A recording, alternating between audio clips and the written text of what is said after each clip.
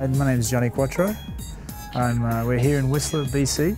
I'm involved in designing and developing of snowboard products, primarily snowboards themselves. I grew up in Australia and I studied at university, and I studied engineering and computer science. And I was just in love with snowboarding. I was in love with the whole concept of Canada and coming to North America and snowboarding. And so I moved over here straight after school and was touring around Canada. Went from the interior to Alaska ended up on Vancouver Island, and then basically was kind of disappointed with what was on the market and what was available to the industry. Back during those times, before engineering was in snowboarding, shapes were kind of randomly cut out with templates and by hand, etc. And what we did is what I was involved in was actually starting to take the shape of a board and design it on the computer with AutoCAD. And it was a pretty big moment in time where that computing world started coming into engineering and design. Prior to that, it was all pencils and sketching.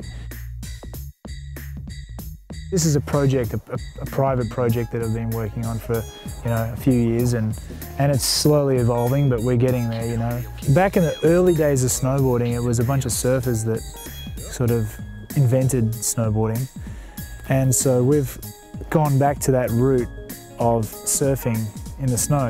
So the focus of surfing in the snow is all about the board shape. As you get to the front foot, then to the back foot, where you pretty much do all your standing in the center of your weight is right in this zone, that's where you have your side cut. This is called a swallowtail.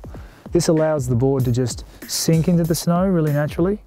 And so typically what you do is you just stand right on the board, and this will just surf the mountain.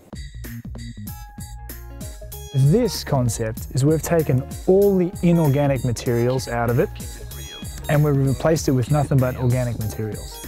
So we have wood that comes from trees, we got glue that comes from honey, and then we have fiberglass that comes from bamboo fibers. So that concept allows us to build something completely organic. I've designed many boards over the years for professional athletes and gold medal winners, as well as free ride pro athletes. And it's an interesting relationship because most of them don't really know how to articulate what they want.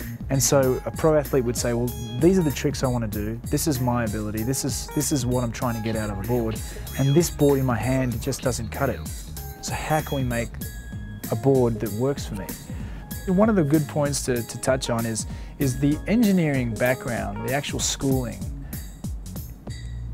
has given me an advantage over the industry and other people without schooling and without the background.